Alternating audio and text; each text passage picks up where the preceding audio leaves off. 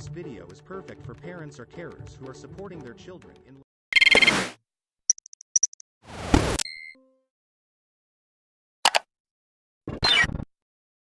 Today we're going to be discussing a key grammar rule that many people get wrong. The difference between it's and its. Though both words look and sound very similar, they have very different uses. It's is an abbreviation for it is, or it has. For example, it's been a long day, or it's hot outside. In this case, it is short for it is. It's is a possessive pronoun and it replaces a noun that already belongs to someone or something. For instance, the cat chased its tail, or the team is proud of its achievements. In both of these cases, it replaces the noun tail and achievements, demonstrating ownership as something that belongs to the cat and team respectively.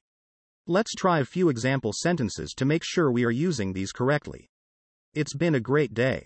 The dog loves its bone. In example A, we use it's because it is an abbreviation for it is.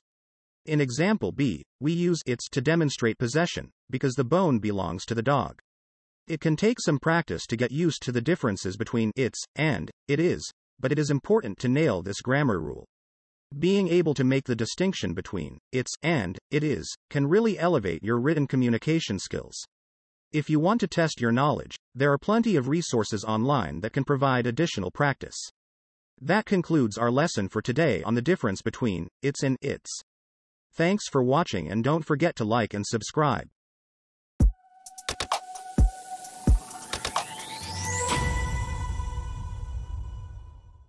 Here are some activity ideas. Relative pronouns in a sentence.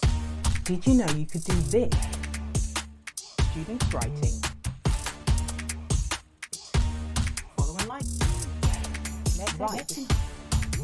And a noun. What is an expanded noun? And